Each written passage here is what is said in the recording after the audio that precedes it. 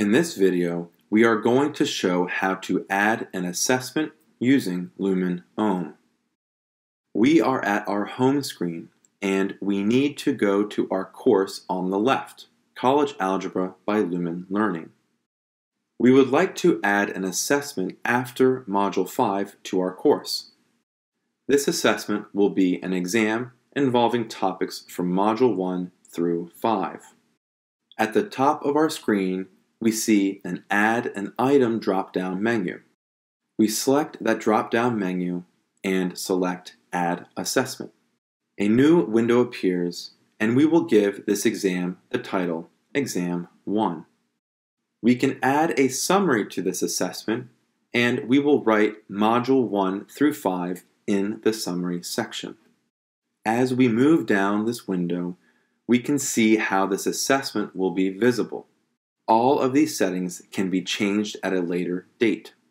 We will just set this assessment to be hidden, so our students will be unable to view this assessment at this time. The instructor will be able to see this assessment, but it will be hidden from the student's view until this setting is changed. As we continue scrolling down, we see the Core Options tab. Here we can change some settings for our assessment.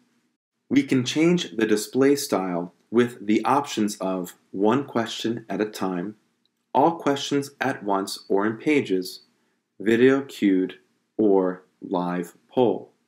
We are going to select the one question at a time option.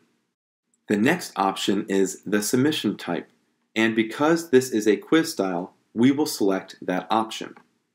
The rest of the settings here we will leave default, but there are different ways to customize an assessment. We could change the number of times an assessment can be taken if there is a penalty for taking the assessment multiple times, and which score to keep. The assessment also has the option to keep the best score, last score, or the average of the student attempts. We can also determine the number of tries on each version of a question a student has, as well as a penalty per try. We can determine if we want the scores to be shown during the assessment, the answers, if and when students can view their work, scores and correct answers in their gradebook, as well as the gradebook category. Under the additional display options, we can determine if we would like a calendar icon, shuffle the order of the questions, make the assessment hard to print, will all students have the same version of questions, and if we want to suppress default score result display. The time limit and access control lets us determine if we want to allow the use of a late pass as well as settings for the late pass. We can also set a time limit for the assessment. We also have the option to require a password to gain access to the assessment, as well as if there is a prerequisite for the student to take this assessment. Under the Help and Hints tab, we can choose to allow hints and video/text buttons when they are available.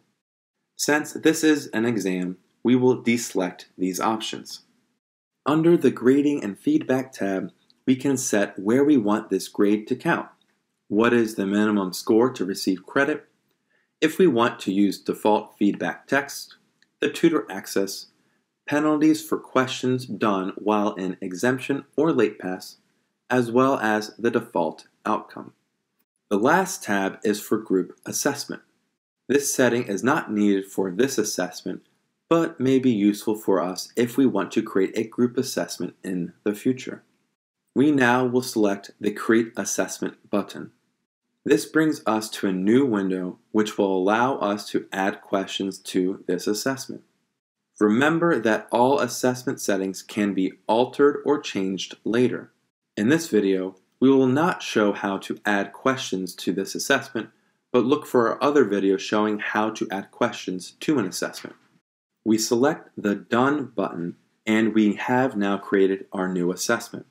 Notice that this assessment is at the top of our course.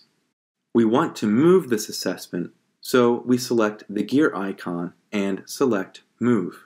A new window appears, and we want this on our main course page after our Module 5.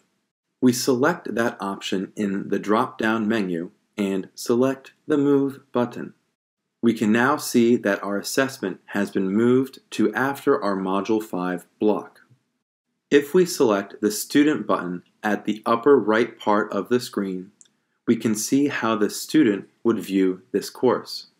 Notice that Faculty Resources and Exam 1 are missing from the student's course because we have made this assessment currently hidden from Student. The Student View button is a good way to see how the student will view the course. Now let's select the Instructor button, and we can see how Faculty Resources and our exam are visible to us. Now you know how to add an assessment using Lumen OHM.